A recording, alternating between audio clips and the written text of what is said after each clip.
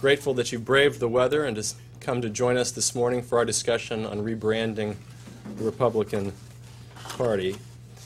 I know we had 96 RSVPs and we had the weather take a toll on that this morning, but we are broadcasting this, webcasting it live on the internet.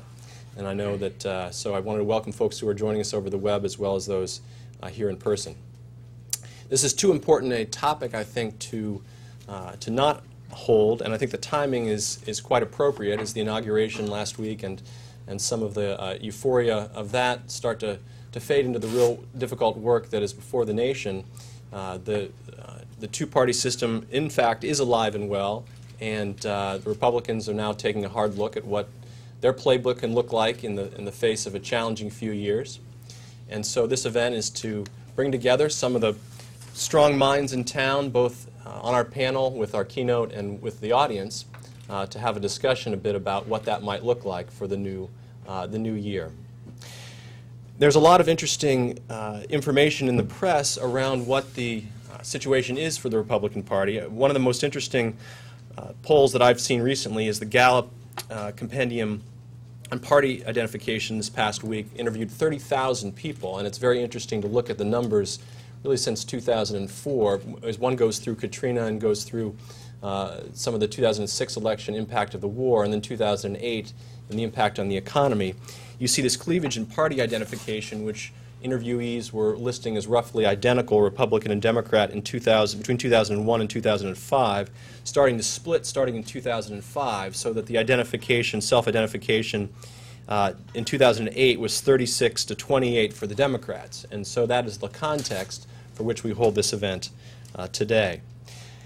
How the Republicans think about whether or not to become more combative or more bipartisan, more moderate, more conservative.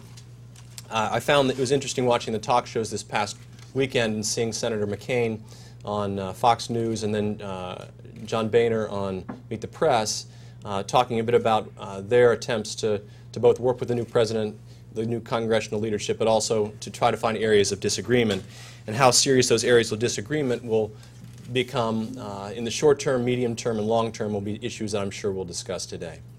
We're grateful to have three experts in this topic of politics, the Republicans, and the broader policy issues facing our nation. I would first like to introduce Doug Holtz-Eakin, who's a good friend of New America and one of the great policy leaders, certainly in the Republicans over the past year, but generally in thinking about some of the key issues facing our nation in a context of the economy. Dr. Holtz-Eakin has a distinguished career in public service on a variety of areas. I'll just mention a couple. He was the 6th director of the Congressional Budget Office, which I think is very important given the current pressing financial issues. Served as chief economist for the President's Council of Economic Advisors earlier in this decade, and most recently served as director of the Domestic and Economic Policy for the John McCain for President campaign. In a few moments I'm going to invite Doug to come up and begin our discussion today as he looks back now with a little bit of perspective and a little bit of time on the lessons of the 2008 campaign, and what went right, what might have gone differently, and how he reflects on working with Senator McCain and the Republicans generally. And then as we think more broadly about what the Republicans are likely to do in the future or should do. Then afterwards we are pleased that we have two respondents, both fellows at New America, who have very interesting perspectives on the question before us today. Jim Pinkerton, who worked in the White House under Presidents Reagan and Bush 41, is a columnist for Newsday, a contributor for Fox News, and also a senior advisor to the Huckabee for President campaign.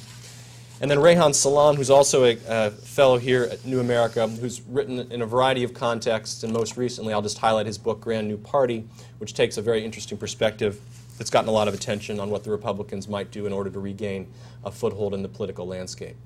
So with that, thank you for joining us today. I'd like to invite Doug Holtz-Eakin up to begin our discussion. Doug? Thanks, David, and thanks to everyone for making the effort to show up today. It is on sort of fairly dismal weather circumstances. I appreciate it. I guess this, David's trying to sort of assist my therapeutic recovery from the campaign. This is the next important step. I, began doing the usual things. I drank for a week, and then I slept for a week, and now I'm starting to try to talk about my experiences and share. So I want to reflect a little bit about how the campaign played out, but first I want to stipulate an important caveat about all of these remarks, which is I have been very lucky to have worked in 2 White Houses, been at the Congressional Budget Office, and then do the policy job in the McCain campaign. And one of the rules that I've always had for myself, and then told my staff, is that to be successful, you should stick to your portfolio. I'm a PhD economist. I'm a policy analyst. I'm not a politician, and so. Let the professional politicians do the politics. I'm now at an event that is about politics, and I'm about to sort of break my rule and talk outside my portfolio, and so forgive me in advance for the sort of amateur speculation that I'm about to engage in. So the first thing David wanted to talk about is sort of what happened. And to the best of my ability to remember, I wanted to talk a little bit about that. I think there's some important aspects of the campaign that I think everyone knows. I mean, the first of all is that it was a race run in the context of a very unpopular president, a race run in the context of a very unpopular party whose congressional performance had been far from stellar, and as a result, the brand had been diminished quite remarkably. And the party's self-identification was one of the things that stood out in the course of the campaign. I mean, bluntly, had the McCain campaign been in the business of running the Bush-Cheney playbook and turning out the Republican base in order to win, we couldn't have won. There simply were not enough self-identified Republicans for us to do that and win.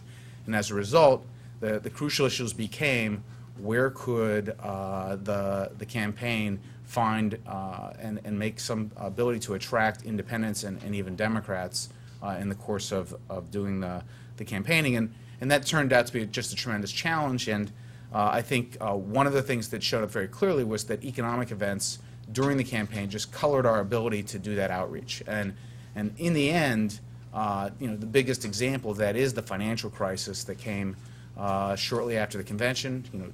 Right after the convention, we had a post-convention bump. We were actually leading in the polls, and then the Wall Street meltdown began. And basically what went on is that every time Wall Street went through another terrible fit, people looked backwards to try to understand how did we get in this position. Anytime the electorate was looking backwards, they were looking at a diminished brand of Republicans and an unpopular president, and we were in trouble. Anytime we could talk about the future and change the debate to talk about the future, we did better. And in the end, we had a minor rally in the last 2 weeks, which was about the future and what were the values that were going to infuse economic policy. They were delivered somewhat miraculously, if that's the appropriate term, by a guy named Joe the Plumber. That's not really his name, but he's Joe the Plumber to everyone now.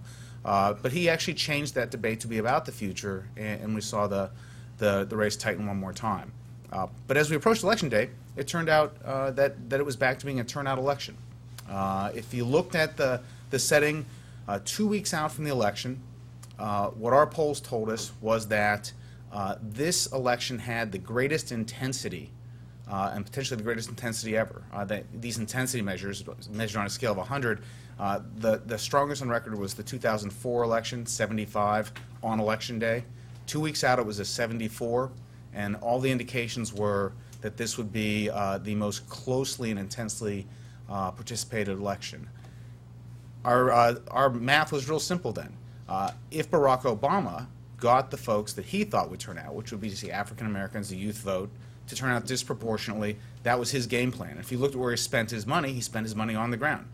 It was clear that if you looked at how they viewed the election, it was, we have the votes, we simply have to turn them out. Our view was we had to find the votes and turn them out. The intensity was the key to doing that, and had we gotten comparable intensity out of the traditional Republican electorate on Election Day, we would have gotten a sort of standard turnout model and been a very close election, but we had a shot. It didn't happen. In the end, the turnout was disproportionately the way the Democrats wanted it to be, and the election went with it. And indeed, we didn't win a key battleground state. And I think that's the most striking piece of evidence that's there. What did that turnout look like? Well, if you look at the exit polls, I read them, and my depression deepens, and I don't want to do another week of drinking, but we lost every age group except the 65 and older. We lost every minority group in the racial demographics. We lost basically working women, and the only female segment we won are married women without kids. And we lost at every level of education. We lost the college graduates. We lost male college graduates making more than $200,000, which was a quite striking finding. And geographically, we lost everywhere but in the South, and we lost all the urban cities. So in terms of exit polls, there's a lot there that suggests that the party was not reaching broadly into the electorate and was not appealing in many ways. And since then, there's been a lot of talk about how what we need to do is return to the playbook Ronald Reagan ran and get back to that. I would stipulate that that's not an answer. I am now old, and I was around and had hair when Ronald Reagan was so successful. Some key characteristics of that era were strikingly high inflation and chronic high inflation, chronic high unemployment, low productivity growth. It was an era of economic malaise. And there's a great book out by Robert Samuelson called The Great Inflation and Its Aftermath. I commend all of you to read it. It describes the policymaking errors of that era and how it led us to that situation.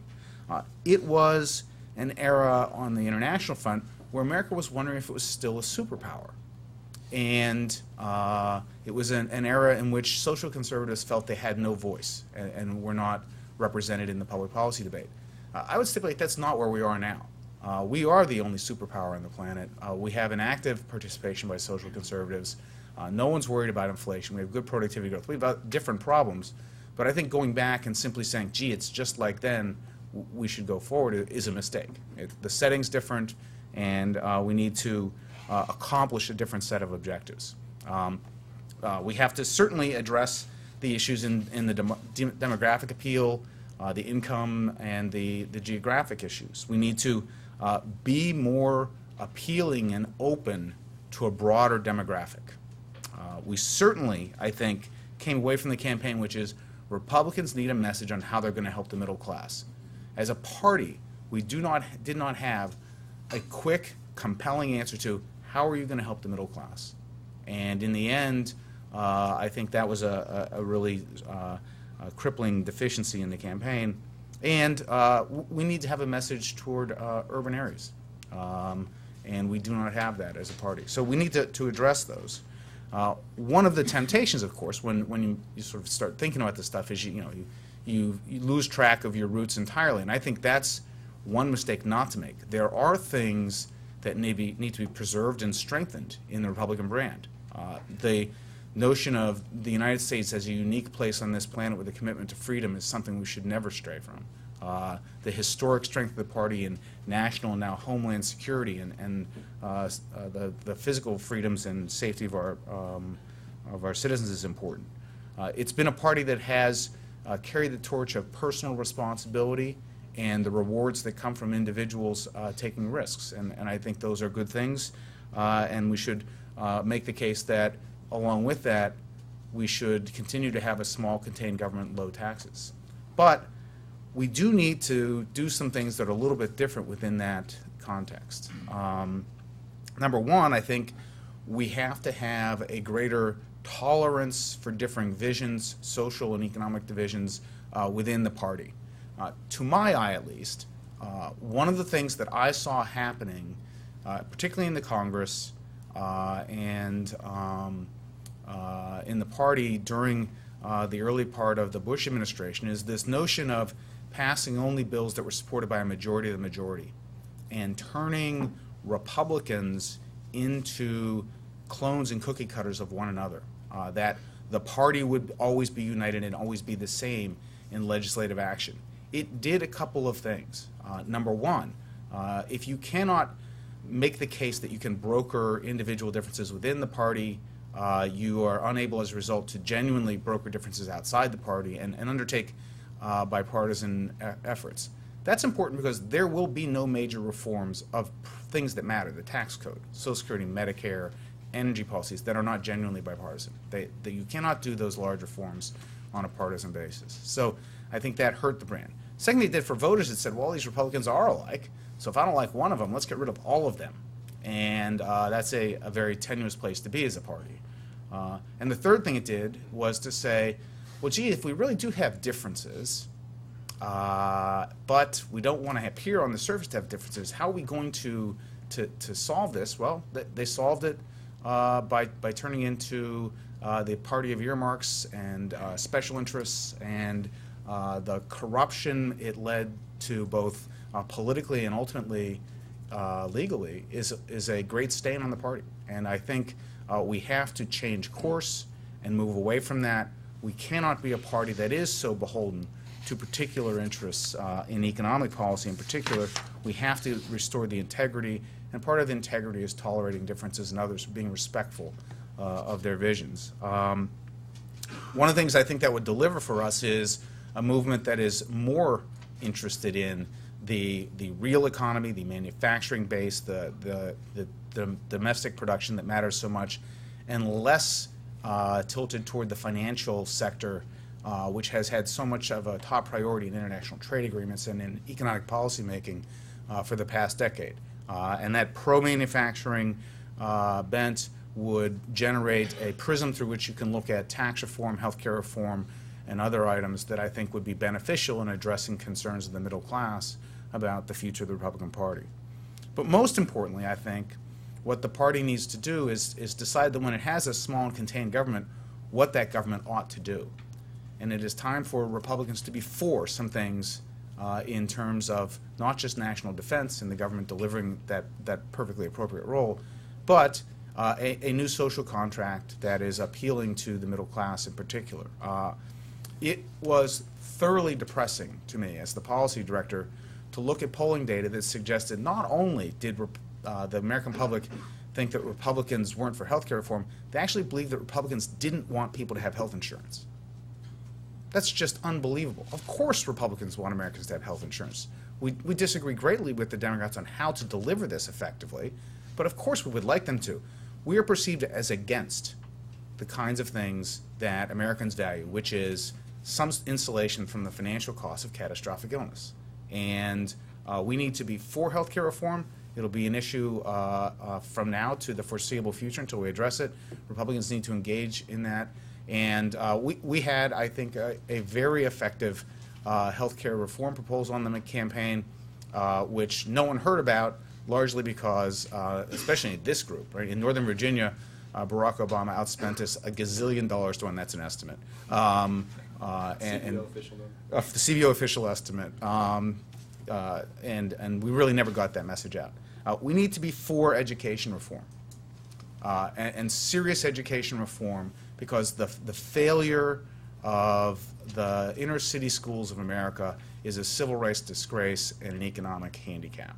And it is time for us to take the message to people that we are tired of wasting the lives of some of America's most valuable resources, which are our youth and our future, and that this is not merely about being against unions or something like that. It is about being for the kids of America, and send that message. We certainly, I think, have to have a coherent and proactive message on energy and the environment. I think Americans are tired of being held hostage to international oil markets. Republicans are perceived as defending the use of oil far too much.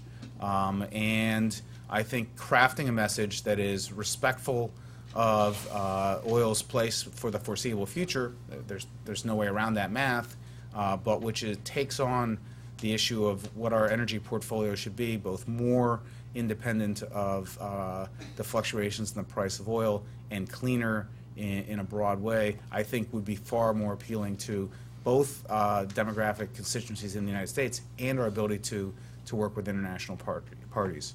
And lastly, we still have two pressing crises at the federal level, Medicare and Social Security, which have been unresolved for years, where the Republican contribution has been to make the Medicare financial problem worse with the drug bill, not better.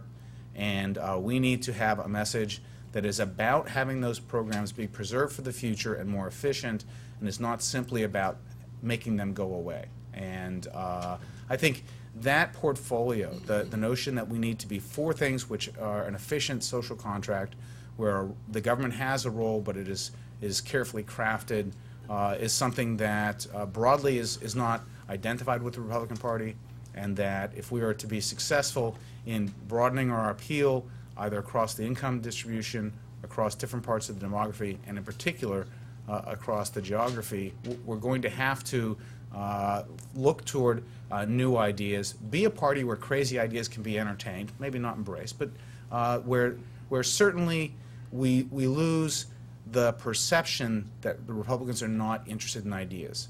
Somewhere along the way, Republicans who had made the correct observation that you didn't have to go to Harvard to be smart, and that you could have gone to the University of Nebraska or many other places and been just as smart as the people who went to Harvard, that message got translated into, we don't need to be smart. We have the values of common people, and we can be anti-ideas. And in too many cases, that is the label that has stuck. That's a damaging label for a party that has been about ideas historically and needs to be about ideas in the future. And so by embracing greater tolerance of ideas, we can embrace, I think, a greater ability to attract different aspects of the electorate. So, as I said, these are hardly what I would call hard science, or even probably views that have much perspective. Getting perspective on something like what I've done for the past literally 3 years. I wrote my first memo about a potential McCain campaign in December 2005. I don't think I have a great deal of perspective on that, but I do think the party's had an important moment. I think a U-turn toward rerunning the playbook of the 1980s would not be successful in the end, and that a thoughtful rethinking of the party would be to our advantage. It's often said that the United States is a center-right country governed by a center-left elite, and there's a lot of truth to that. And I guess if you had to distill this to a soundbite, I would like the Republican Party to remember that it's a center-right country, and that we should respect that center. Thank you. Thank you very much, Doug. That's going to provide a lot of food for thought for Q&A here in a few minutes. And to add to that food for thought, I'm grateful that Jim Pinkerton and Rehan Salan are here as respondents. I'm going to invite Jim to join us here at the podium. Why don't you come up for that? I think it's easier for the folks on watching it on the web. Thanks, Jim. Great, thanks.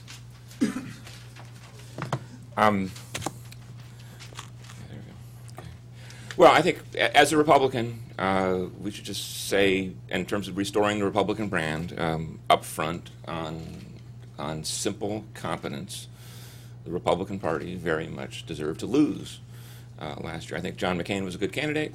I think Sarah Palin was a good candidate. But the party overall just had an obvious failure, and the voters, rendered their judgment. I think the usual suspects of the handling of the Iraq War, Katrina and the bailout, and I'm sure during the Q's and A's, Doug will have a chance to talk about his own perspective on the bailout. I think the bailout was a mistake. I think it was a mistake for McCain to be for it, and I think that'll be a major dividing line in the future inside the Republican Party. And every day now, when you read about John Thane's bathroom and Citigroup's jet and AIG's vacations and on and on and on and on. People who used to think, well, that's just the private sector's free right to waste their own money, now they're wasting our money. And this will be a major issue. I think, as I said, on competence, the Republican Party deserved to lose. On values and beliefs, I actually think we'll more than hold our own in the next few years. I would remind this audience the gay marriage streak, 31 for 31 across the country, and the fact that even now Nancy Pelosi is militant and says, oh, of course contraception will be in the stimulus package, because of course that's because eugenics a la China is stimulative, and then apparently this morning they're backing out of that. So just as a reminder, don't fool with the center-right country on issues they care about. You'll lose. Earlier, just a couple months ago, David convened a group on the Republican Party and his future, and Chris Hayes, who was no Republican, who was a certified, I guess, leftist, I'm sure he'd be happy to say, he's the bureau chief of The Nation magazine, said, you know, as I think about this bailout, I am feeling, quote, almost Austrian. Now, that's a clear reference, and I asked him afterwards just to make sure, to the Austrian economists. This is Hayek and von Mises and Schumpeter and all the rest of them, who were fierce critics in the middle of the last century about big government, socialism, planning, the road to serfdom, and so on and so on. And so for the, you know, and again, I think now as we look at the bailout, you see that the coalition is libertarians and Dennis Kucinich on the libertarian and left, and there's a broad band of, you know, George Bush to Barack Obama in the middle to support the bailout. And again, that's going to be a fierce dynamic. The burden on the people who say the $700 billion for TARP and $800 billion for stimulus and trillions on top of that, the burden on them is to show it can work. And I'm a little skeptical myself. My own view is that we're in a period sort of like after the Civil War, when there was the Republicans controlled everything, and the big issue then was railroads. And you know, the railroad number of miles, I looked this up, expanded tenfold from 1850 to 1890. In that process, it was unbelievable amounts of corruption. We were, you know, clearing away the Indians, clearing away settlers, clearing away, you know, small businessmen, anything that got in the way of railroad expansion. You know, E.H. Harriman and whoever would go and just buy the entire legislature of some state to do it. It was corrupt. Some would say necessary. Some would say, without a doubt, economically beneficial.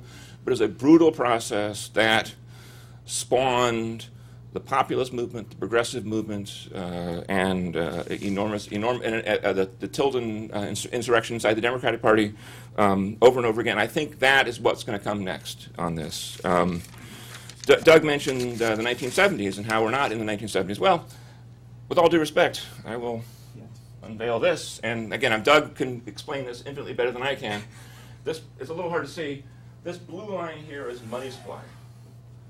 And this was 1985, this is 2000, and you can barely see it because there's a gray band for recession. But you see the gray bands all across here are recessions or depressions, I guess, and the blue line is money supply, and it went from here to here in 6 months, or whatever that is. Now, the definition of, again, Doug is infinitely more eloquent on this than I am, of and what made me a Republican, frankly, was stagflation, slumpflation. We had all sorts of names for it back then. Carterism, where you had rising unemployment and rising inflation, and people would say, "Oh, the source of inflation is business charging too much." And then Milton Friedman, who was still alive back then, would say, "No, actually, it's the money supply. If you print money like crazy, you get inflation. You know, we'll be pushing our paychecks in wheelbarrows, like in Germany, if we're not careful."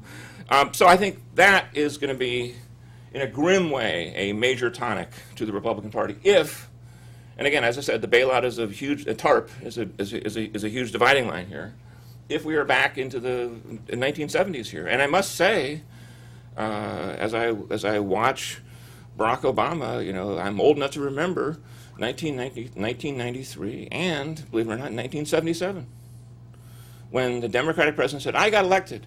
I'm here to change things in Washington." And the barons of Capitol Hill said, "Well, we got elected too." And according to Article 1 of the Constitution, blah, blah, blah. And Tip O'Neill in 1977 and Tom Foley in 1993 said, "Listen, you have your ideas about tax cuts and whatnot and whatnot. We're not going to do any of that stuff. We're going to spend more money." And they did.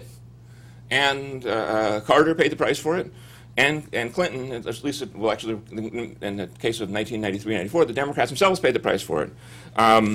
Just for fun, I was watching all this news about, you know, Pelosi and Harry Reid saying, "Oh, we're not going to have tax cuts. Don't be silly. That's just silly talk."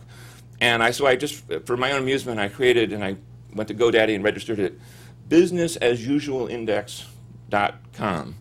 And I quoted Robert Schlesinger saying, as an example of business as usual, well, you know, we're going to have a new ethics rule against lobbyists coming into the government, except when we don't have one. And so hence William Lynn at the Defense Department and William Corr at HHS. Well, again, if people voted for hope and change and all that stuff, and they don't get it, there'll be trouble. Now, so lest it just seem like this is a partisan attack on them, I would just say this: what will the Republicans have to do? And I would just say a couple things. Casual observation of the weather out there suggests that global warming is not the greatest crisis this world faces. And I know I'll sound like a know-nothing to some, but there's plenty of scientists who say actually the O's have been cooler than the 90s. The Pew Center has invested heavily in global warming as their big cause, and they have a study that shows environmental concerns at the bottom. If Barack Obama really means it and says that we're going to have electric cars that don't pollute and that drive 100, don't pollute, so it doesn't matter how many miles a gallon they get, and they decrease our dependence on foreign oil, then great. But if it just seems like a way to destroy the auto industry, which is I sort of think has been sort of the objective of a substantial chunk of the left in the last 30 or 40 years, then not so great. And they'll pay a huge political price for it. I would advise the Republicans to fight Kyoto, fight cap and trade, fight global warming, fight trillion-dollar tax increases to the death. I would advise them to say, look, the Chinese, the Indians, the Vietnamese, the Mexicans, they're not part of this. The whole global warming thing is a marriage of convenience between liberal environmentalists in the Northeast and the West Coast of America and Northwestern Europe, and that's about it. And if we're, in a world where, the Chinese are floating navies now in the Indian Ocean, and the Indians, of course, are, and there's great power competition all over the world, and we're sitting there, burning our fleets like the Chinese did in the 15th century, well, I think that is a poor plan. I agree with Doug that, national security and the strong defense are a big part of the Republican brand, and I can't quite believe that the Obama administration wants to throw that away in terms of national power, but we shall see. If they do, then so be it. And I would also say I would agree with Doug on intellectualism. The Republican Party, historically, conservatism, Thomas Aquinas, Burke, these people were smart, and they read books and they wrote books, and if not everybody understood them, that was fine with them. They weren't really trying to appeal, ideas of consequences. John Weaver, not John Weaver, Richard Weaver. These people weren't at all interested in what the mass. They frankly looked down on the masses. Now that's also the wrong approach, but it's just somewhere in there you need room in your movement for brainy people to discuss. And Rehan has written, I think, a brilliant book on co-written on the future of the Republican Party as a more working class, Joe the Plumber-ish party. And I very much look forward to what he has to say. Thank you. Jim's done the introduction. I give you Rehan Salam. Hi, everyone. We have a lot of interesting issues to talk about. I agree with Doug so much that I feel a little silly. I'm just going to amplify his remarks to some extent. But I want to begin. There was a debate between Austin Goolsbee and Doug late in the campaign that I thought was very interesting and very frustrating to watch. One thing that you saw the McCain do, particularly on healthcare, was take a kind of broad consensus of kind of sober centrists and push through a plan that did involve some tough changes, tough but necessary changes that would lead to a more sustainable system that would broadly contain a lot of the features, the essential features that lots of middle-class Americans like about their healthcare system as it exists, but that would also expand ownership without doing it in an excessively centralized kind of way. And then you saw the Obama campaign very effectively demagogue the plan, talk about how it would endanger people's existing healthcare, and that their proposal would not change anything at all other than making everything better in some, kind of entirely magical way. But what frustrated me was watching Doug deal with Austin, and he was bobbing and weaving, because the Obama campaign very effectively tweaked their policies, they tweaked their positions repeatedly throughout the campaign. I think Doug will agree with this. And part of the reason they were able to do this is because of the depth of their bench. And also because of their sense that, frankly, the person in the electorate, kind of the median voter, isn't going to pay attention to the fact that, yeah, they're tweaking the healthcare plan iteratively as they respond to Republican attacks. It's going to be a handful of people in Washington think tanks, frankly, and academic departments who are going to note this, and they're so sympathetic to the Obama campaign as it is that they're not exactly going to be upset about it. So, I mean, it's something that you really need to do in that kind of environment. I mean, policy and politics have to be tightly integrated. But, to do that effectively, again, you need that deep bench. And the problem with that deep bench goes back to another broad issue that Doug was talking about, namely that there are a lot of people I know in their late 30s, mid-40s, friends of mine, who are people who are very much part of this pragmatic center. And they are instinctive Republicans. They're National Review subscribers. They think of themselves as rock-ribbed movement conservatives, even if they're a little heterodox here or there, even if they're pro-choice, even if they kind of, don't toe the line in some significant way. If these people were 25, they would, I promise you, all be Democrats. I mean, I know people who are very similar to them who are all working on the Obama transition. These are people who rankle whenever they hear people complain about outsourcing, that kind of thing. But I also think that there's a tendency to kind of overestimate the value of this group. Now, it is very important in terms of having that deep bench, in terms of kind of policy. It is very important. When you have a movement that is politically dominant, it's able to say, as Barack Obama has said, if you have a better idea, I'm open to it. Because there's a level of intellectual self-confidence, that comes from actually seeing, feeling as though history is on your side. And when you feel as though you're part of a minority, or at least a minority in the intelligentsia, there's a kind of crabbed marginality and a defensive posture that happens that becomes very dangerous in terms of being able to gin up these new ideas. Talking to some of my friends on the McCain campaign, I was struck, late in the primary stage, about how many of them felt that, well, first of all, as in any campaign, you're just dealing with a tyranny of the inbox. You're not able to do a lot of the strategic thinking that you're hoping to do. But not only that, there are so many powerful voices. When you look at where Republican primary voters are, Republican elites are, when Republican donors are, in terms of what the priority should be, what the policy priority should be, versus even, sort of the mainstream Republican electorate, the ones who are less intense, they vote in general elections, or certainly relative to the general electorate, there is a big, big gap. There was an NPR poll conducted by a Republican pollster, Glenn Bolger, who did this really amazing thing. What he did is he took a couple of different policies on national security, taxes, general economy issues, and what he did is he stripped away the partisan label. And then he asked voters of different partisan stripes, what do you think of this mix of policies?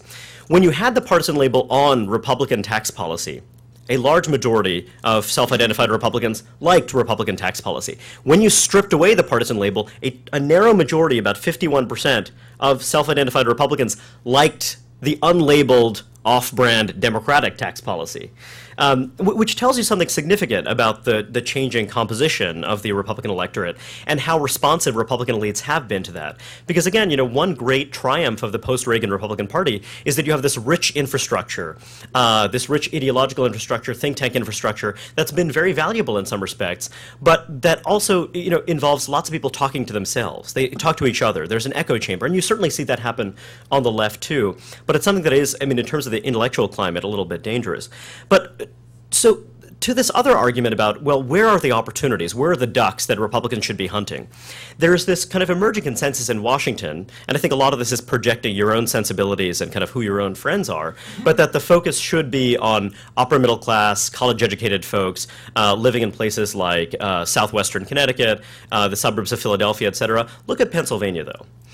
Philadelphia, there's been a real erosion among Republicans, but in Erie, Pennsylvania, there have been huge gains for Republicans. Now, granted, Erie is a shrinking, aging area, and Philadelphia is, stable. It's shrinking too, albeit at a slower pace. And when you look at the northeast of Pennsylvania, that's another area that has a big growing Latino population and was pretty evenly balanced and seems to be tilting over to the other side. It's interesting to look at this because as a state like Virginia, as a state like North Carolina, as these states come into play, it partly reflects a redistribution of voters. We've seen this happen before. As California moved to the left, it moved to the left in part because of outmigration of folks to the Intermountain West, and those states became more conservative for a time. You could be seeing a world now in which states like Minnesota and Wisconsin ought to be a lot friendlier to Republicans, and when you actually see the results in 2008, Republicans overperformed in Minnesota relative to where they were performing elsewhere in the country. Again, overperforming means you still lost by a big margin, but you lost by less than you should have given the... Again, that was the state that in '84 was the lone holdout, along with the district, for the Democrats. So the map is changing in really significant ways that I think it's important for Republicans to catch up with. We think of the Republicans as the party of the South and, kind of the Great Plains, the so-called Republican L. But there are potentially some opportunities in a state like New Jersey, for example, where this guy Steve Lonigan, who's running in the primary for governor, he's a pro-lifer, but who's also won a lot of interesting ballot initiatives that introduce slightly heterodox economic ideas that are more middle-class friendly. He's an interesting animal, and you wonder if that's something we're going to see more of on the Republican side. If you look at these three legs of the Republican stool, as Mitt Romney called it, a kind of silly phrase, but we'll stick with it for now. You look at foreign policy, economics, and family values. And think about whether these have been a strength or a weakness for Republicans over the past decade or two.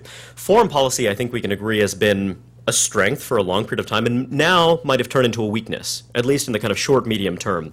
It certainly was in 2006 and 2008.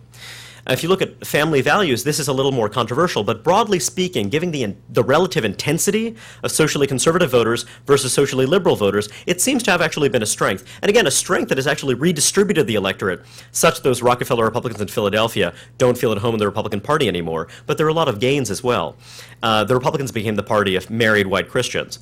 But on economic issues, there has been persistent weakness, and this is something that I think a lot of Republicans misunderstand. Yes, the tax-cutting message has worked at various times, but there is this fundamental question, are you on our side? And, one of my favorite little numbers from the exit polls, 60% of Americans didn't think that McCain was in touch with their economic problems. And if you look at those Americans who thought that John McCain wasn't in touch with their economic problems, something like 7% of them voted for John McCain. So it really becomes mathematically impossible for you to win an election when you have that situation at hand. I remember when, lots of grassroots Democrats were really upset about Sarah Palin, I thought to myself, the Democrats need to just keep talking about John McCain's 7 houses.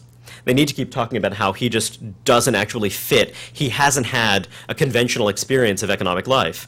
And that's going to really, really work very well for them. So, the question is, how do you talk about these issues? Is it a matter of candidate recruitment, having people who seem more plausible, more accessible in some way? Or is it just a matter of actually talking about the issues people really care about? As, Doug was suggesting, marginal tax rates, there's diminishing returns to that. But then when you look at a whole panoply of middle-class issues, Reagan, when he, was pushing his tax cut and or when you look at Jack Kemp and these guys, 78, 79, the median family, was paying a huge share, double-digit share of their income in federal income taxes. Now that's less than 6%.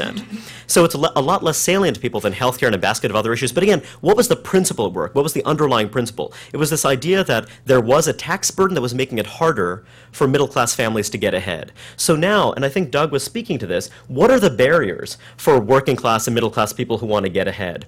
It's a different set of barriers. To Jim's point about climate change, I actually think that you've seen dramatic strides in the party. I was listening to John Boehner on the radio, and he was asking about climate change, and he said, this is real, it's a problem, we care about it. But we have to look at what are the proposed solutions? Do they make economic sense? Are they sane? Do they respond to the actual scale of the problem? And I'm a real believer in climate change. I think it's real. I think it's a really, really serious problem. But I also think that in terms of the kind of mainstream debate around it, I think that it is very, very narrow, and I think that there's a danger, given we're going through a global economic downturn, are we going to see a carbon price? Is that the right way to approach it? Or does it make sense to actually make alternative sources of energy much cheaper through kind of smart, approaches, a DARPA for energy, something like that. Small-scale ways that we can actually tilt things in the right direction, rather than try to remake the economy in one fell swoop. That actually has complicated strategic effects as well. When you look at Kyoto and sort of the divisions on that issue, demographics predict it perfectly. That is, Germany is going to have a shrinking population. Their carbon intensity is pretty low, but their overall carbon emissions will simply decline. I mean, it's just going to happen when you don't have any babies. And so, I think that that's one thing that actually people kind of mistake, and sort of it's an area where the United States and India and China actually have more in common, and where we really need to be the leaders in crafting a solution, but it has to sort of get outside the box of thinking purely in terms of a carbon price. There's a lot of other stuff to talk about, but I imagine you guys have questions for Doug, so thank you very much. Thank you, Rand. I'd love to listen to all three of these individuals individually, and I knew putting them together on a panel would be magic, and indeed it is. And before we open it up to your questions, I want to take prerogative to ask a question of each of our panelists, starting with Doug and then our two respondents. Just putting on my hat is having done brand management at Procter & Gamble 15 years ago on cough cold products. I think about the brand, and as you're thinking about the message, the messenger, and the context, I wanted to ask a question of each of our speakers, starting with Doug, who I think talked very eloquently and passionately about the message and in thinking about healthcare, education, the environment and energy, and entitlement reform. I wanted to ask him to drill down a little bit more as he thinks about the receptivity to where the party is now to that kind of message, what kind of discussions, if he's willing to share it, they had on the campaign about doing something more aggressive on those particular areas, and what kind of thinking he would advise the future congressional leaders as they are the loyal opposition and develop their strategic plan, or do you need to wait until a future the crisis becomes worse? We may not be in the area where the party can be as aggressive in these ideas. Maybe it should hold back a little bit. So I'd like him to talk for a moment about the message itself and how they might go about crafting it, or any other lessons from the campaign on that message. So it's a good question, and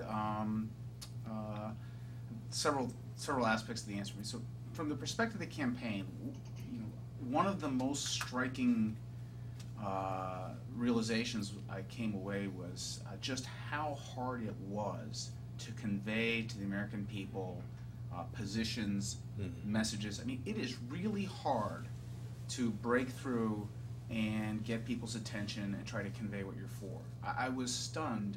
I started full-time on the campaign January 1, 2007. We put together the then presumptive Republican nominee, a first-class campaign that took him from first to last, and spent $23 million in the process. And then we put together a glorified high school hockey team, which somehow secured the Republican nomination earlier than anyone had ever done. And I had done nothing but talk nonstop the entire time. And so I got to June of 2008, and we're looking at some polling data, and people have no idea what John McCain's position is on anything. And it was just an incredible realization that it is very difficult to simply explain to 300 million people what you're for and against and why. So in terms of receptivity of message, one of the problems that we face, I think, as a party is we haven't laid the groundwork, right? If you're going to talk about health care, you can't invent the message in the middle of a presidential campaign and expect to get enough bandwidth to convey a very complicated topic to a lot of people. If you're going to have a vision of what is, from a policy perspective, a very complicated interlocking set of efforts on education and healthcare and a variety of issues, that can't be something you do post-convention for the stretch run. It just won't work. Instead, what you'll do is you'll say, what do they know about us? Tax cuts. And you'll go back to that. I mean, you will, as of necessity, because that's what you can grab as a hook and then build on. So one of the things that I think the party needs to do is to lay groundwork, obviously intellectual groundwork, and including back to the basics on some things. Republicans are for markets. We're for markets. Well, the American people listen to that and they think, okay, well, they're not for people. They're for markets. They must be for those Wall Street guys. And no, we are for the American people. And we want to deploy market forces because they are the single most powerful way to make this nation stronger and better. But we haven't explained that to people, including our own young, for too long. So, I mean, we need to do that, to build that sort of base so that you can convey a message which is driven by a reliance on things other than checks from the government that will be successful. And that's a hard case to make ad hoc on the fly, and I think we learned that in many cases. So I don't even know if that answered the question. Very much so. I've exercised another demon, and I thank you. This therapy session, I didn't know. Let me just post quickly to Jim and Rehan the question of a messenger and context, which is simply, maybe Jim, given your historical perspective too, you might posit a little bit on the personalities as we think about the future Palin, Huckabee, who you know well, Chris Palenti, Jindal. There's a number of individuals who might be the messengers of the future. Just talk a little bit about that. And then Rayhan, I'd be interested in, as you think about this broader context and message, you've written on some of the ideas that I think you and Doug have both talked about. What kind of receptivity do you sense in Republican audiences, either elite or lay folks in the Republican Party, to some of these ideas that focus on appealing to the middle class in a way that the Republican Party is perceived of not doing? Jim? Well, I did work on the Huckabee campaign, and almost a little over a year ago today, he was in Michigan for and gave a speech to the Detroit Economic Club, in which he said, a great nation needs to be able to feed itself, fuel itself, and fight for itself. The food obviously was, self-sufficiency in agriculture. Fuel was energy independence, and fight, arsenal democracy, weapons. I think one of the things that shaped all of our thinking was talking to Duncan Hunter, who was the then congressman, who was the former chairman of the House Armed Services Committee, saying, one of the reasons we're having so much trouble, we've had so much trouble in Iraq, is we couldn't get armor plate that would be impervious to an IED. And you'd think that the chairman of the Armed Services Committee would have some influence on that, but it took, 4 years to get this done. And that speaks to the kind of gross neglect, gross decay, whatever you want to call it, of the manufacturing belt. We went to the plant where they built the Ypsilanti, Michigan plant where they built the B-24, I think it was, or the B. Anyway, it was quite a sight to see a plant that at one time had 45,000 workers, and now had 1,000, and who knows what it has now? Maybe zero. And to think about the decline there, and Huckabee had, and Doug alluded to it, an intuitive sense of manufacturing. He said, and then one of the debates in Florida, he said, look, we could have this tax rebate, we could do this tax rebate, but it's just going to go to buy stuff that then goes to China. Why don't we instead take the same money and add 2 lanes to I-95, going up from Florida to Maine? Infrastructure, jobs, and so on. That we could argue about the merits of a lot of different infrastructure projects, and I'd put in a vote for bullet trains, but nonetheless, this the notion of thinking differently about this, and in a commonsensical way to the American people, which then I guess to answer David's question, what Republicans need to get at is, where does wealth come from? And it comes from making stuff that other people buy. And it's not printing money, and it's not bailouts and capital injections and liquidity and so on. I'm not a complete anti-Keynesian here, but I think the same Bob Samuelson who's mentioned before just said quite cuttingly a couple weeks ago, look, you got to have high added value export industries, period. If you have that, then you've got a good economy. If you don't, then you don't have much of anything, except the Zimbabwe economy of printing money. And so I would just say to Republicans, look, can we get in the game of, whether it's Joe the plumber or the forgotten man and so on, all the small business, the Ayn Rand's, John Galt, all the people who work hard and make something that adds value and creates jobs, that's the future heart and soul of the Republican economic message.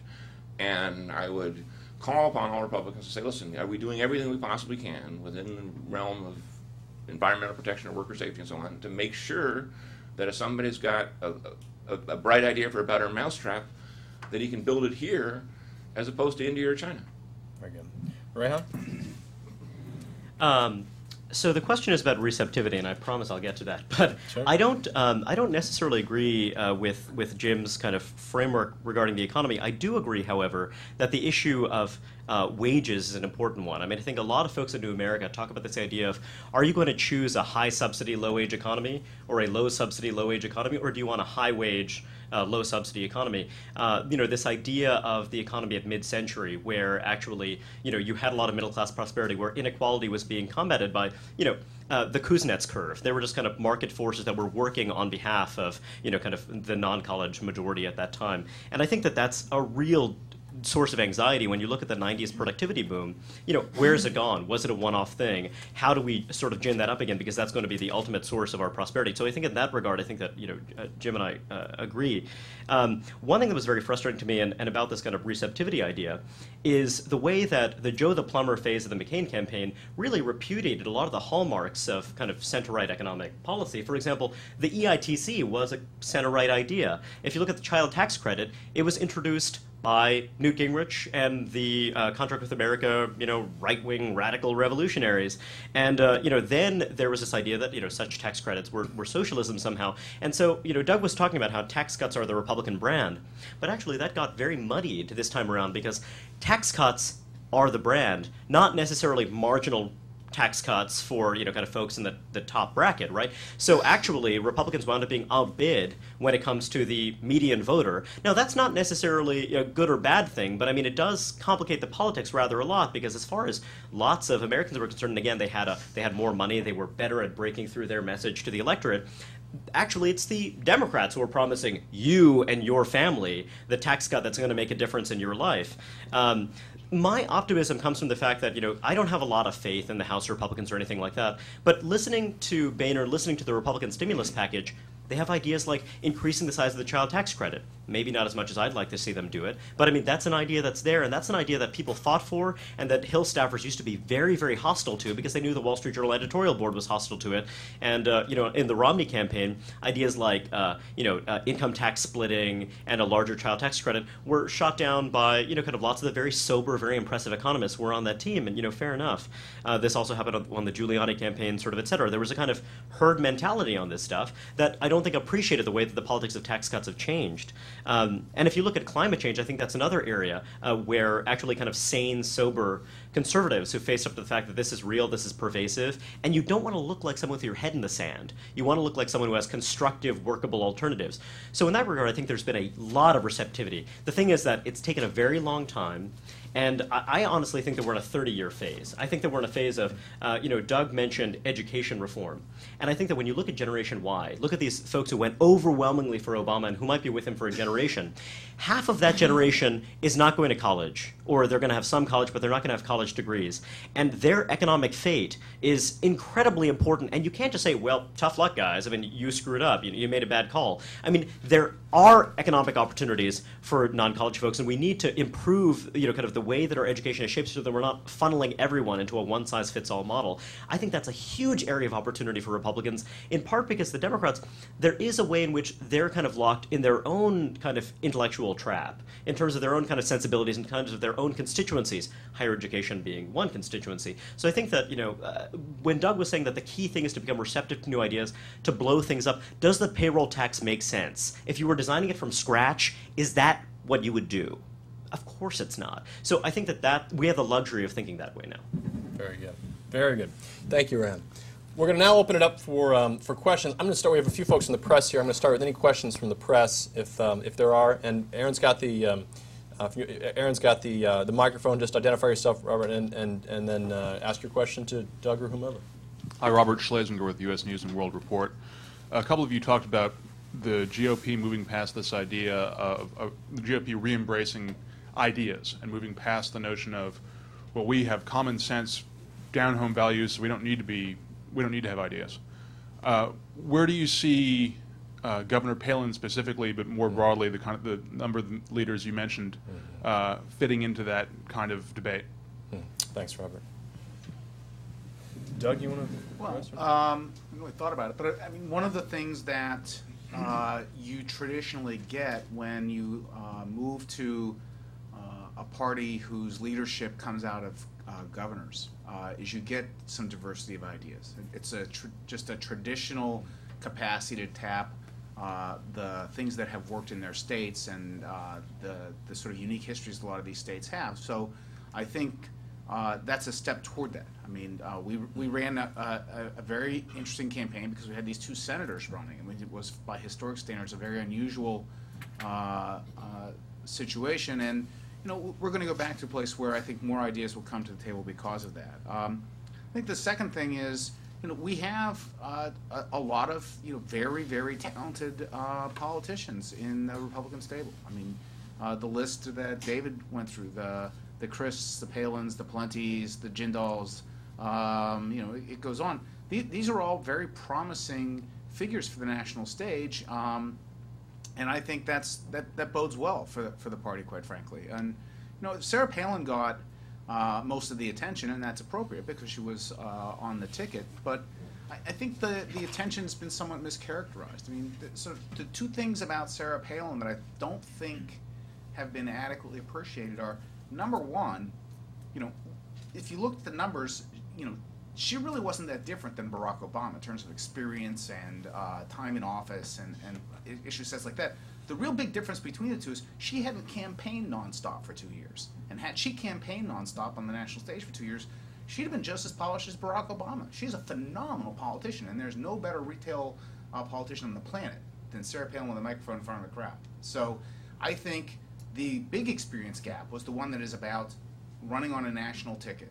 And he had a lot more experience there, and it showed up, and that I don't think that adequately got played out. And the second is that most of the Sarah Palin sort of intellectual stance issues came from her defenders. And it was the defenders who said, we don't need a vice presidential candidate who's smart, which was just wrong. You do want a vice presidential candidate who's smart. It's a hard job. I want smart presidents. I want smart vice presidents. I'm for that.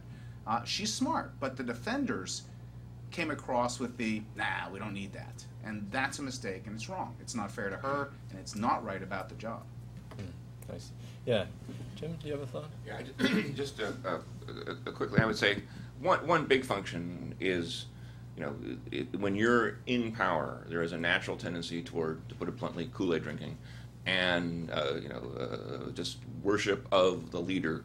And Bush, I think, accelerated that tendency with this sense of moral clarity and gut as being the defining things. And he set a tone, and I agree with Doug, for much of the Republican and conservative intelligentsia. Well, if Bush doesn't really worry about the facts too much, but just goes with his instincts and higher power and clarity and moral clarity and so on, then that's all we need too. And that is actually not, again, nothing to do with the traditional conservative canon.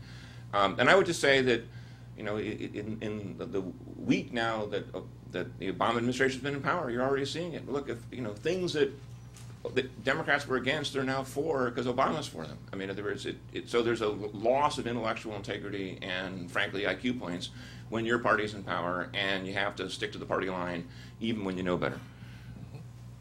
Okay. Any other press questions, or if not, we'll Aaron, do you want to bring the microphone and ask a question, and go to the gentleman here secondly. Oh, hi, I'm Laura Krause with CBN News, and you talked a lot about the need for the Republican Party to lay a strong intellectual groundwork and also the difficulty in conveying the message. But what do you think the most effective, say there is a strong intellectual groundwork, how is the best way to convey that message to the American people? Is it with more politicians, the technology? How do you see that happening? I'm heartily in favor of the all of the above strategy. Among other things, we've now lost the youth vote 3 straight elections and run the risk of having a generation never explore ideas. So we have to reach out actively to the youth of America and explain Republican ideas and what conservatives stand for. And that's an educational task that think tanks and the sort of traditional intelligentsia, I think, need to take seriously. They should not just I think you said sit and talk to each other. That's a mistake. They need to go educate. And second thing is, politicians are great vehicles for that education. Their campaigns, their explanations of their stances. And so would be a good thing for Republicans to run 50 state strategies where we run the most conservative person who can win in each district. The person's going to look really different in New York State, particularly in New York City, than they will in Texas. But we need to embrace that. In the process, we will explain to a broader swath of Americans what are the core values that unite us, and tolerate the differences that you need to run successfully in those different environments. interesting comparison. Sheldon Adelson, the casino mogul, invested a huge amount of money in a project called Freedom's Watch, which he intended to become the alternative to MoveOn.org. Freedom's Watch recently folded after burning through a massive, massive amount of money. Whereas if you look at MoveOn, it's an interesting group, a quirky group that is flawed in many respects, of course, but the thing is that they're a learning organization. They're very responsive, and what they did is they basically found, or this is the Matt Bai theory, they basically found lots of Democrats in heavily Republican areas, people who just wanted to be part of a community. They joined it, and then they had these meetings where they're determining what are your priorities, what do you care about, and they come at every one of these house parties, virtually everyone, came out with 3 priorities: healthcare for all, ending the war in Iraq, and also some kind of green energy notion. And if you look at Organizing for America, which is the Obama campaign's form, the new form that it's taken, Obama for America 2.0, as they're calling it, part of the DNC, their priorities are exactly the same. And that was something that actually sort of came from not the whole Democratic primary electorate, but from this kind of activist component. But again, these were people who were embedded in conversations in neighborhoods. They were sort of encountering people who had a different political coloration for them. This is the stuff that actually really got people going, got them motivated. Freedom's Watch was completely top-down. It wasn't actually doing that. So that's, when you look at the success of the Huckabee campaign, it was a kind of quirky success, and people didn't see them as viable at all. I remember I worked at NBC, and then my colleagues, I said, Huckabee is going to be a major, he's going to be one of the top 3 candidates, definitely. This was, kind of way early, and they laughed. They found the idea wildly implausible. But of course, he raised the small he ran this amazing campaign that was completely at an angle to the kind of conventional orthodoxies of movement conservatism. Whether or not you agree with him, he was able to kind of tap into that energy and excitement. And of course, that base is a lot smaller, than it is on the D side. But I think that idea of this interactivity and actually going out to people, what is it that you care about? What is it that motivates you? What is the unifying grievance? And the thing is that we can talk till we're blue in the face about what we think the Republican gestalt should be, but what's going to happen is there's going to be some misstep on the D side, and there's going to be some unifying grievance that's going to activate people, perhaps in ways that we don't necessarily like, but it's going to get people motivated enough that they're going to start actually listening and responding to things. That's the way that these things work. It was the Iraq War. It was the Democrats saying, no, we are not going to cooperate on any kind of bipartisan solution for Social Security. We're just going to say no, no, no, and that resonated with people. So that's actually one thing that I think those of us who are into ideas have to come to terms with. It's reactive. Right. I agree with what's been said so far. I would just add another campaign, as much as an admirer as I am of the Huckabee campaign, I would say even better example of what Raina was talking about was the Ron Paul campaign. Unbelievably motivated, donor-rich, but also every one of them had a manifesto, every one of them had an agenda, every one of them had read a bunch of books they wanted to share with you. And, out of that comes cadres. The Christian coalition, and Pat Robertson didn't get very far in 1988, but Robertsonites took over the Republican Party in 20 states afterwards. We'll see how the Paul people do by comparison, but I suspect, again, at a minimum, there's going to be ferment. At a maximum, there's going to be, again, I'll just go back to this bailout stuff. If you put a $1 trillion fact on the table and say this is a bailout that mostly goes to Greenwich, Connecticut, and Manhattan, and I applaud the work of ProPublica, the muckraking journalism group, for doing so much of the data on this, there's going to be a huge backlash. If you didn't get a bailout, if you don't live in New York or California or North Carolina, you're going to eventually figure out you've really been screwed. I think the gentleman, you had the next question, and then we'll go Danny. Thank you. I'm Colonel Dick Class, Air Force retired, a consultant here in town. Just to give Greg something else to worry about in constituencies, in '04,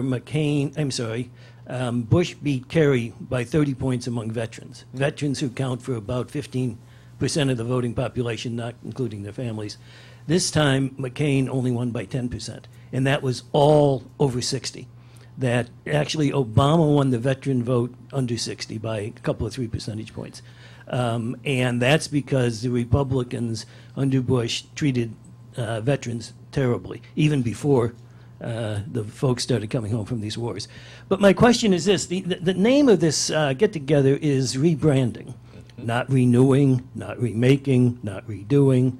And there seems to be a split between Greg, who laid out a new agenda for the Republican Party, or at least a revised agenda, which some of us could call Obama light, And yet Jim seems to want to do what Greg advises not to do, which is You mean Doug here. Doug, I'm sorry, be totally negative, and oppose, and underneath hope that the Obama policies fail. So that seems to be just putting, to coin a phrase, new lipstick on the pig, as opposed to coming up with a revised policies on the party. So I guess my question is, who's right?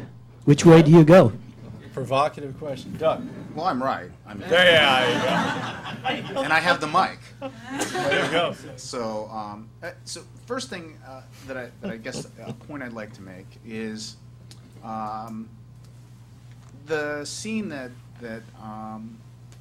was described about me debating Austin Goolsbee and having Austin constantly massaging and shifting things was a scene played out in a million different ways over the entire course of the campaign, and played out by the candidate himself, who was going to filibuster the FISA bill and voted for it, who was going to, I used to have a list of 77 things I could describe. But I mean, the basic issue was Barack Obama wanted to be not George Bush, and he was running on not being George Bush, and he, in the primaries, was more not George Bush than was Senator Clinton.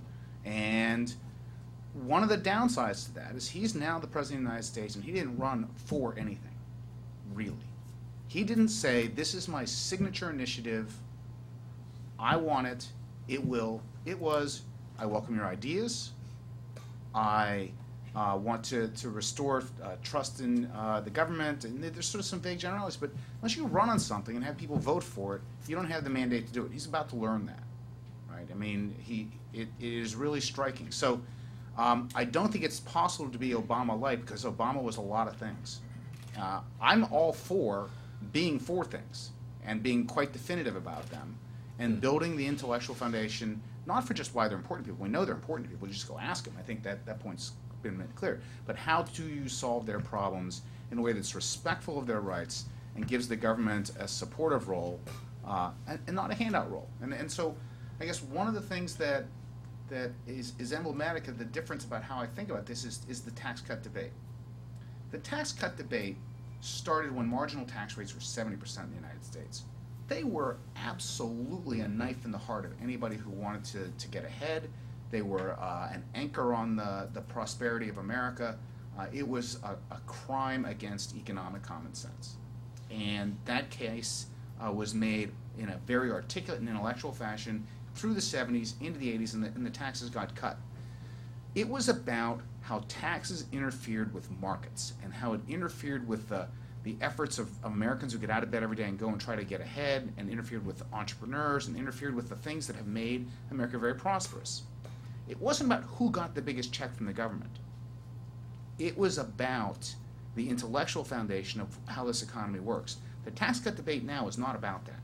It's about who gets the biggest check from the government. That's what's wrong. We need to be for the kinds of things that made this economy great, and a government that delivers support for those things, not before the government that sends the biggest checks. Because in the end, when things fall apart as Jim predicts they will, the answer will be we need to blame the government again, and those who are in power are going to be responsible for that. So I think we need to be for things. I wouldn't describe them as Obama-lite. I would describe them as market-based and responsive to Americans' needs. And that doesn't mean getting rid of government anymore. It means taking the pieces that Americans have decided are appropriate for government to do and do them right and do them well. Mm-hmm. Rayhan and Jim? So when I get the mic, what does that mean? Yeah. Means I'm wrong. Well, I mean, that was a very useful question. I just look, in terms of the Republicans, whether it's brand or identity or policies or agenda, whatever you want to call it, when you're out of power, and really out of power, like we are now, you're inherently reactive. Look, if Obama, everything in the Obama administration works, he sails to re-election, and Republicans are in the minority for a long, long time. That's just the way it goes. He's got the whip hand now. I mean, I think he's making some huge gambles. I mentioned climate change in Kyoto before. I touched on abortion. I would also say on Homeland Security. You peel back the Patriot Act and you let everybody go out of Guantanamo and so on. And I mean, it is just a fact that 61 Guantanamo releasees are now out there being terrorists again and so on. And 2 of them are on videotape from Yemen. I mean, that's pretty horrible.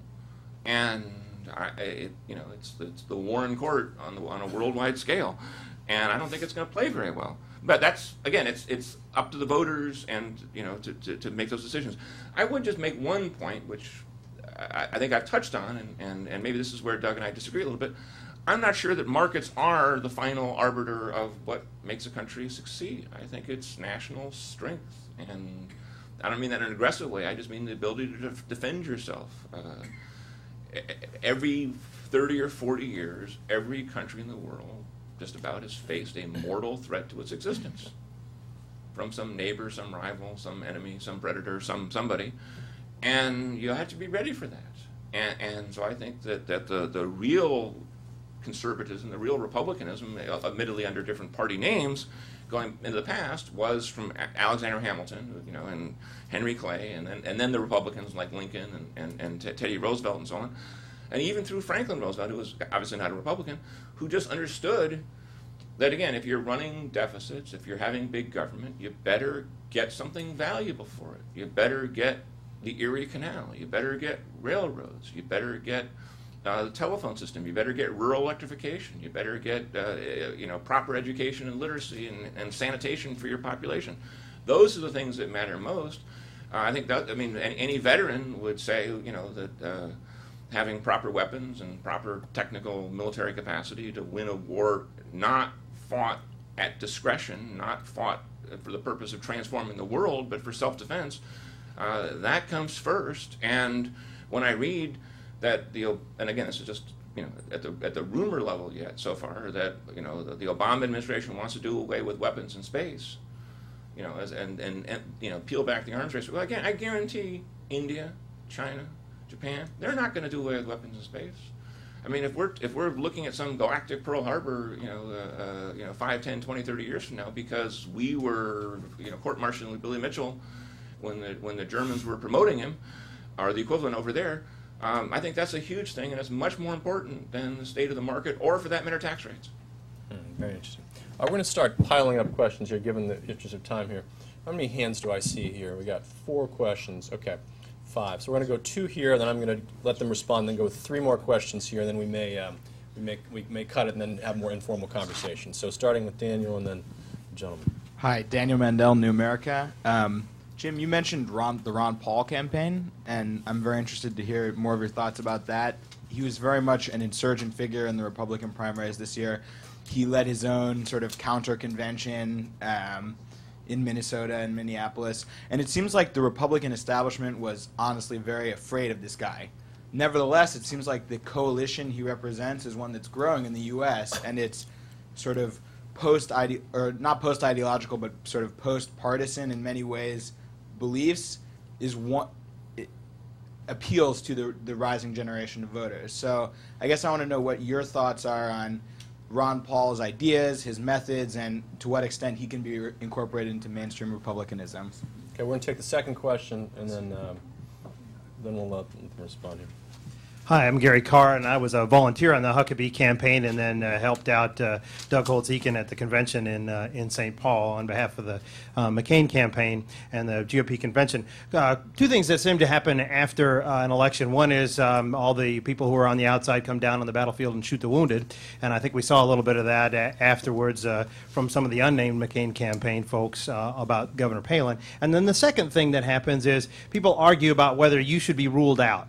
And I see a little bit of this in the panel this morning, where we have a little bit of well, we need to appeal to all people, and social conservatives might see that as you want to undermine our issues and the issues that are important to us. And then from sort of the more economic side, you see folks saying, well, really the social conservatives are hurting the party and hurting the party brand, or perhaps that we need to appeal to also. A lot of argument about there was a lot of argument, in fact, about Governor Huckabee that he wasn't really a conservative, and then a lot of argument from the social conservatives about how the non-social conservatives aren't really a part of the party anymore. How do you bridge those two gaps so we're not constantly arguing about who should be ruled out of the tent?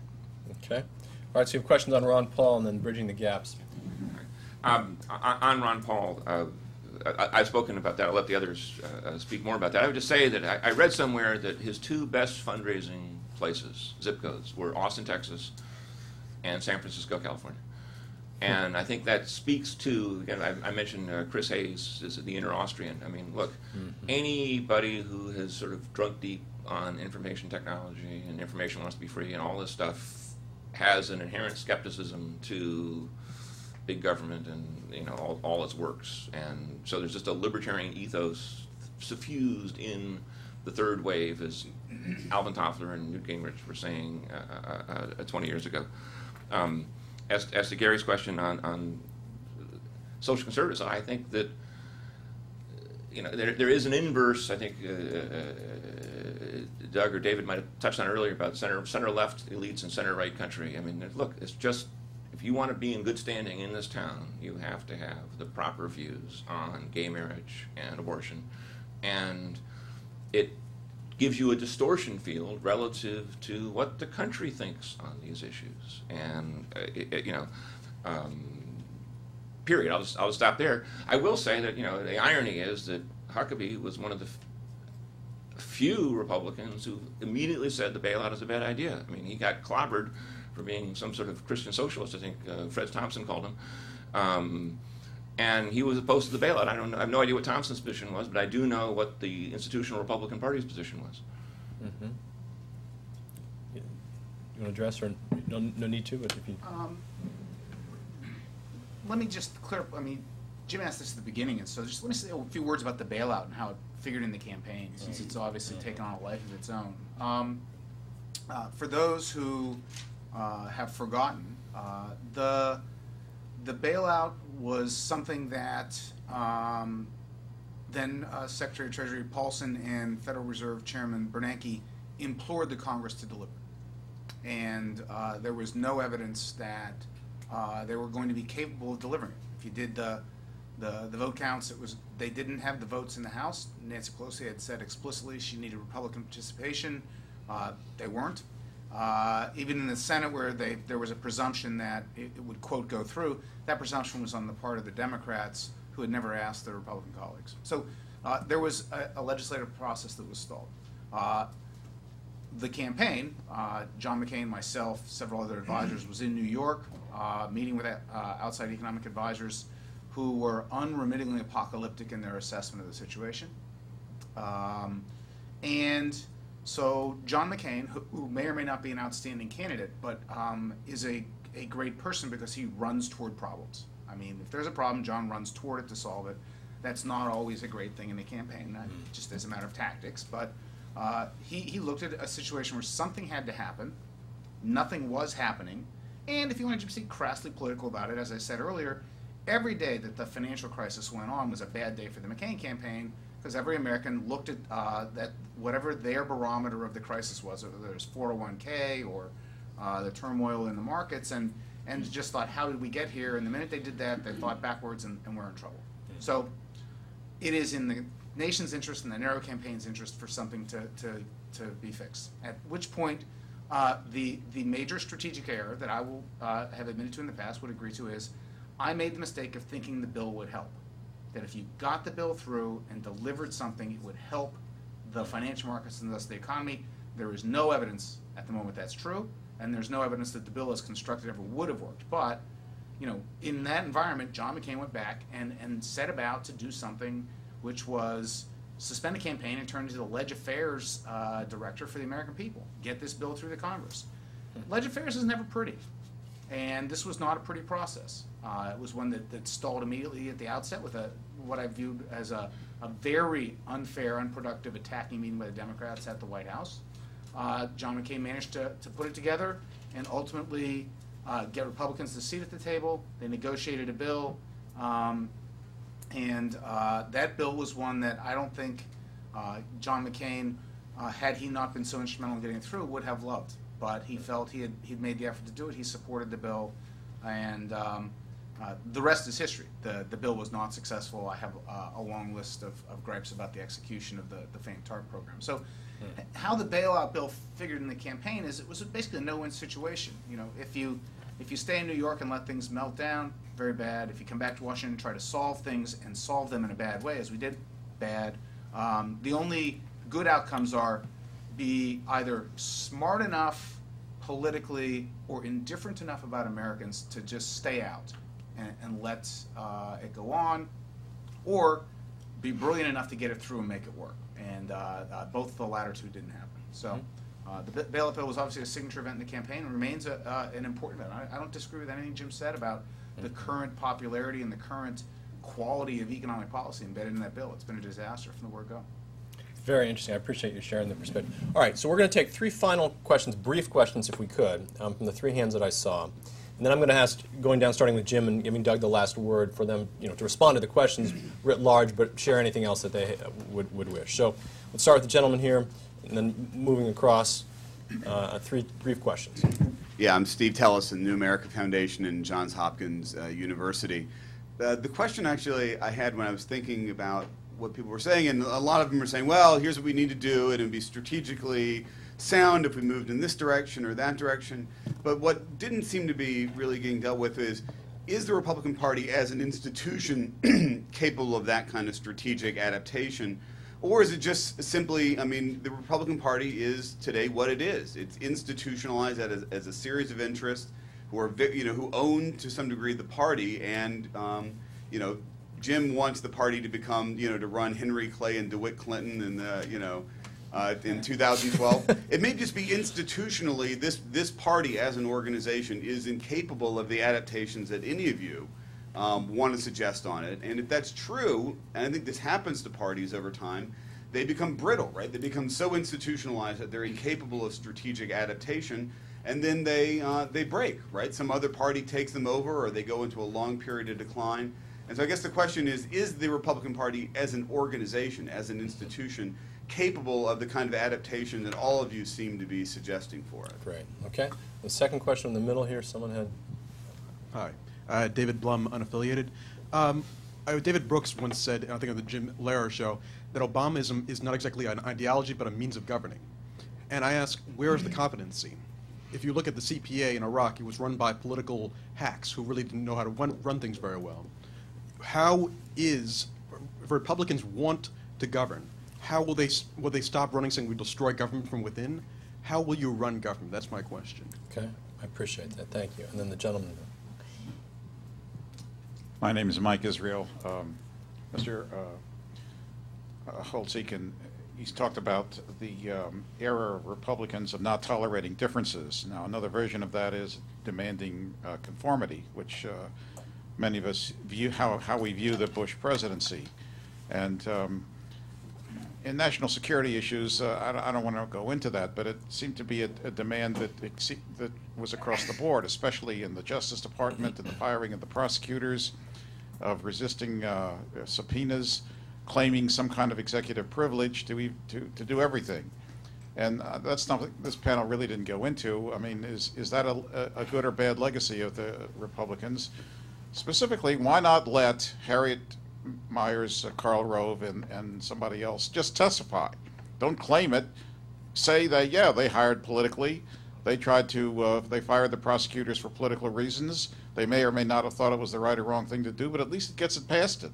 What they've done now is extend the issue and becomes a legal issue of resisting subpoenas. Okay, thank you. So we've got questions on the party making strategic changes and its ability to make the kind of strategic discussions and decisions we've talked about, competing the competency issue about running government, and then this broader piece on subpoenas. You've got 3 great questions. You've got 90 minutes of things to reflect on. Jim, take any that strikes you, or then we'll go down to Doug.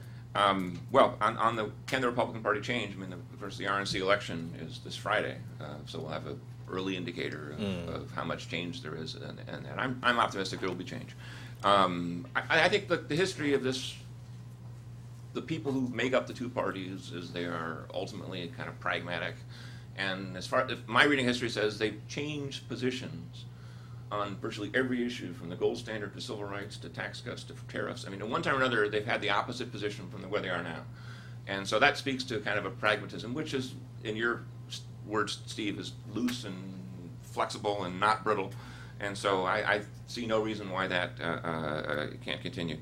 On the running the government question, I agree that you got to have competent people. I mean, it's we've all touched on this to one degree or another. If you celebrate people on Wall Street who make $50 million a year, who then turn out to be Ponzi schemers, and you neglect or disdain people who are actually in charge of making the roads and schools and everything else work, you get a result. It's in economics, it's a matter of inputs and outputs.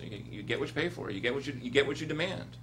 You can look around the government and see islands of excellence in the military and the public health service and OMB. And one thing they seem to have in common, by the way, is they have sort of almost it's like literally uniforms. I mean, it wasn't that long ago that the public sector had uniforms. You could know who you were. You had a certain pride in it. I remember going to the Postal Museum in France, in Paris, one time, and I looked at the uniform of a letter carrier in 19th century France, and it was quite spiffy. I mean, you would have real pride in delivering the mail if you got to wear that uniform. And I'm not advocating that in the current context, but I think we have to explore ways whereby people who do a good job, and I think a lot of it has to do with information technology. I mean, surely nobody can argue and look at the way we're doing things now, whether it's spending or appropriating, and think we're making the best use of IT possible. And it was interesting. I mean, Obama campaigned hard on a chief technology officer, and here we are. We've named, the deputy undersecretary this and that, and as far as I know, no CTO. You think that would be more important than a lot of the stuff, not less important. And then the transparency stuff. Look, I don't think anybody up here is going to spend much time defending Karl Rove and Harriet Myers. I say let them testify. I reject Cheneyism when it comes to this sort of approach to governing. I think it's so self-defeating that you don't even get the life cycle of your own presidency before it's undone. Bart Gellman was here a while ago to talk about how even Bush had enough of Cheney by the end of the administration, and so on.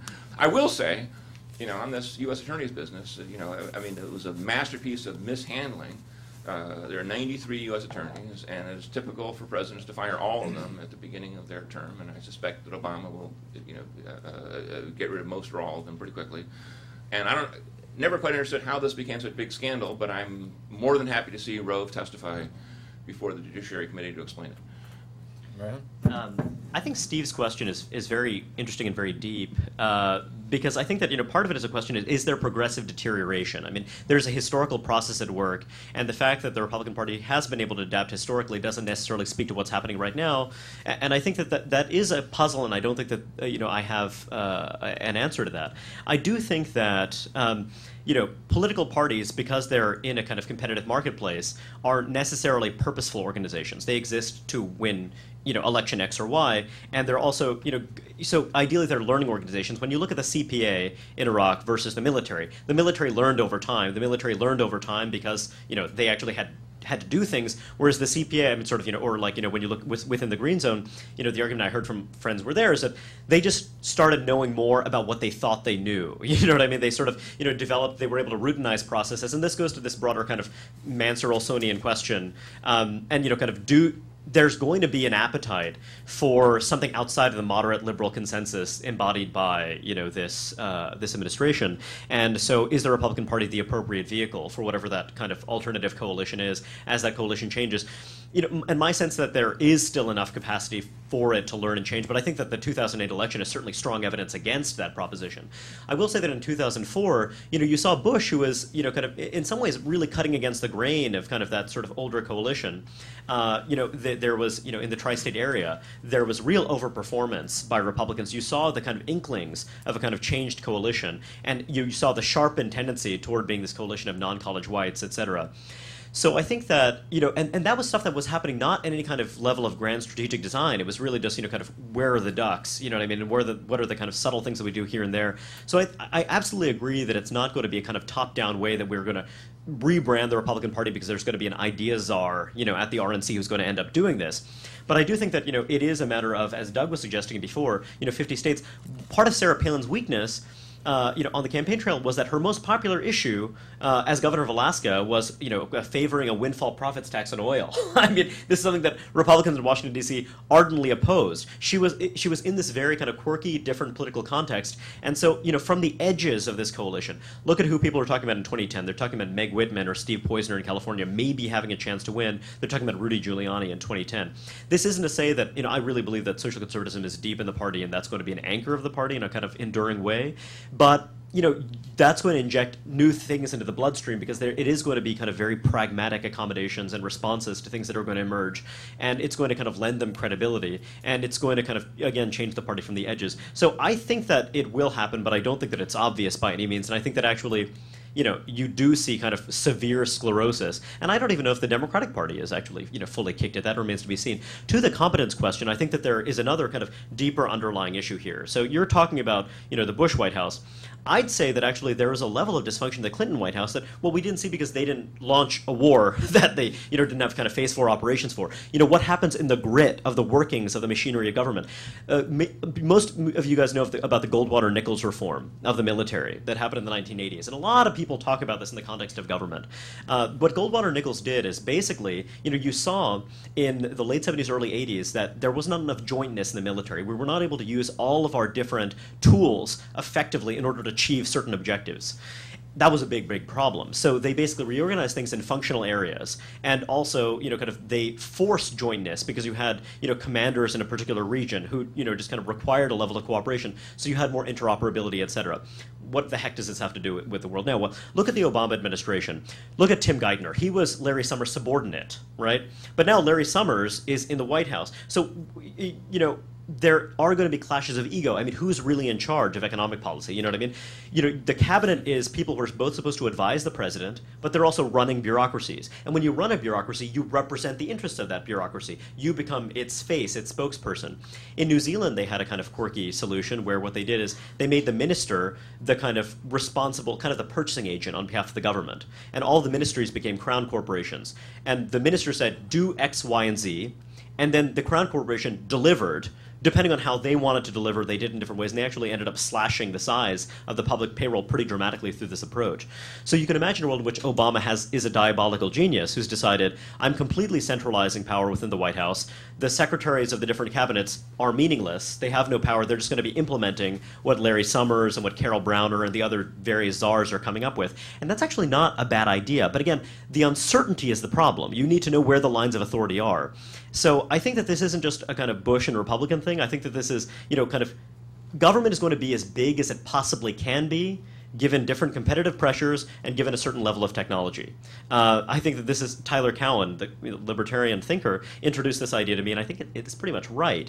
And where does that competition come from? It's strategic competition with other states in warfare, and it's also market competition. So you don't let it become too big if your economy becomes sclerotic, et cetera. But I think that managing that divide is something that these guys are thinking very seriously about. By that I mean the Democrats.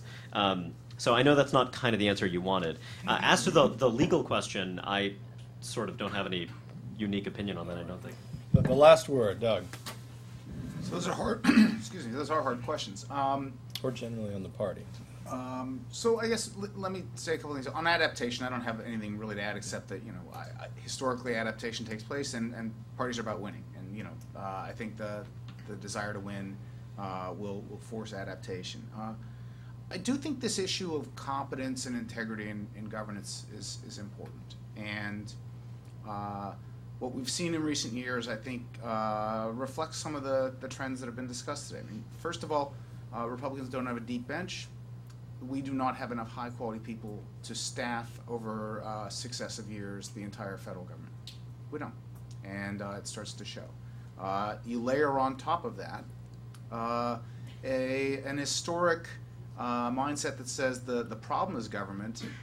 People do not walk in, as Democrats do, with the pride of ownership of an agency and a desire to have it shine. Walk in sort of in a very different mindset. I mean, I'm here, this is something, we talked about closing 4 years ago, and now I'm the secretary of this agency. So you have to have a role for government. You have to be proud of it, and Republicans need to define that role so we can execute effectively. Again, the sort of uniformity of mindset, not questioning what comes down from the White House is central to this not working well. If you've got a diversity of ideas, and if the White House wants to use the agencies, there are some White Houses very centralized. They have no interest in the agencies. If you want to use the agencies, since you must, if you want to do something of any substantial, successful scale, then you are going to have to engage in a debate of ideas and internally, and that would be a healthy thing. If you don't have that, then you've got we want X, go do it, and people start doing things just in an unquestioned fashion. You get terrible governance results. I mean, I know not everyone agrees about climate change at this table, but I don't think there's anything about the Bush administration's censoring of documents that has helped them make their case for their stance on climate change. It's a disgrace. Have the information out, have the debate, and win on the merits. Don't win on the editing process, and that's what we've seen, and that's a problem. And I as I said, at the outset, I appreciate so many people showing up to hear Jim on a snowy day, and I hope that there was some tiny value added by my adding my personal therapy to the session. Well, that's for sure. It is a joy to see folks here. I'm grateful that you come. Please join me in thanking Doug and Rehan and Jim. We are adjourned.